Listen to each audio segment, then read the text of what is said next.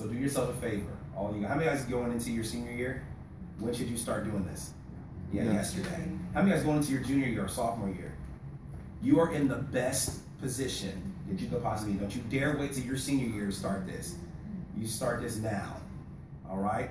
Her back there, she is really in the best position right now. Start looking now and get that money, and it'll really work out for you. Okay? All right. So this is how your tour is gonna work. Now, if you did a 9 a.m., how many of you guys did the 9 a.m. tour? You went on the 9 a.m. tour. Okay, so if you have done the 9 a.m. tour and you're not going on another one, you can actually head out now. Okay? So yeah, so if you've done the 9 a.m. tour and everything. Oh, I meant to tell you, I'm not sure if you guys knew, but you can go flying today. Okay, for free. All right.